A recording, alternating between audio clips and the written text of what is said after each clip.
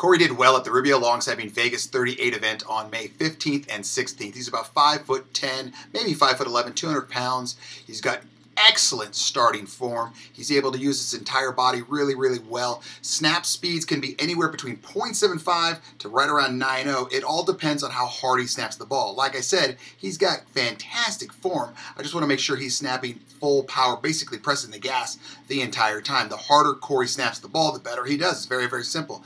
The ball is nice and tight. He's got a good spiral 99.9% of the time. I really want to make sure that he gets the same exact release point over and over and over. So basically where the ball is released from his fingertips. If he can lock that down, his accuracy is going to be absolutely phenomenal because he is snapping such a good, crisp ball. Just needs to lock down that release point.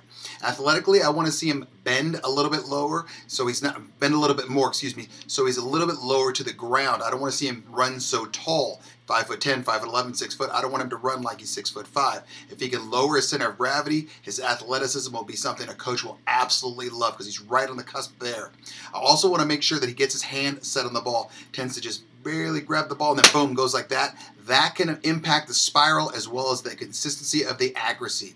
He's got a couple things to work on. I love his attitude and I love his potential. He's right there. The definition of being right on the cusp of greatness for Corey.